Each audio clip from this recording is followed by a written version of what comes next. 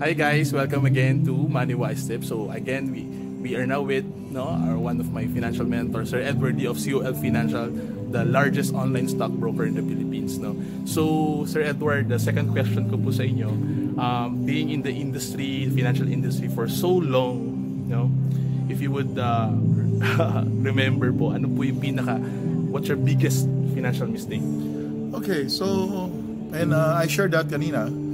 It's called the investor's journey. The biggest problem is that investing is really boring. Yes. So it's time in the market. So when you start doing well, you think that you can do better.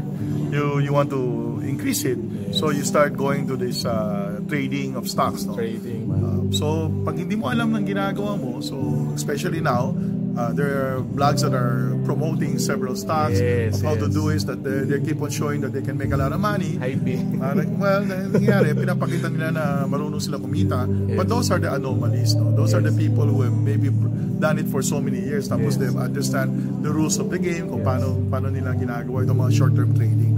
So pag hindi niyo naintindihan yan, huwag niyo munang pumasok. I mean, there are a lot of our biggest mistake before. I was also part of that. I started investing, tapos investing kasi boring mahirap at saka bata pa ako. So ang ginawa ko, nag-learn din ako mag-trade. Nag-learn din ako mag-market timing, and it took me so many years to learn it.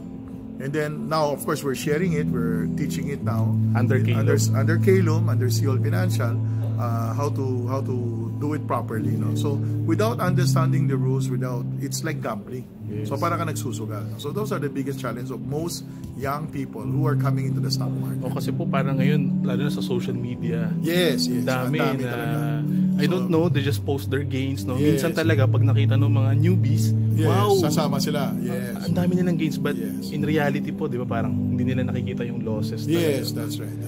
So over time, nagiging challenge talaga is that it's not sustainable pag hindi mo alam ang ginagawa mo. Yes. There's some that are really good. They're helping also, and those are very important. Kailangan malaman mo kung sino yung pinapakinggan mo kasi di ba pag mali ang pinapakinggan mo, ang mangyayari sa iyo, malulugi ka. Pag nalugi ka na, mag-umpisa ka na naman.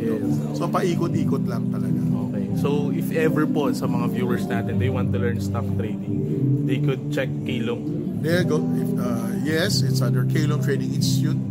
They can visit us in our Facebook naman sila. Yes. So you can see what they do. Yes, actually ako I attended the 3-day professional course. Executive course. So I highly recommend that course kasi ang dami talaga sa Facebook na yung mga nagtuturo pero mahirap talaga. Mahirap magtiwala, So it's better na, especially if it involves money, involves your money, you should learn from the kumbaga credible people, integrity. Yes, and it takes time. You have to be in a community. Yes. Kasi pag wala ka sa community, ang mangyayari sa'yo, paikot-ikot ka lang. Yes. Kasi you can ask questions, you can look at them already. It's available. So what's important is really that you learn it properly.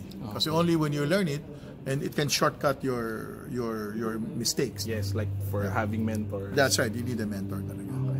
Okay guys, so if you learned something, please do share this video, and if you are interested in trading, please look for Calum in Facebook. Okay. Thank you guys, and God bless.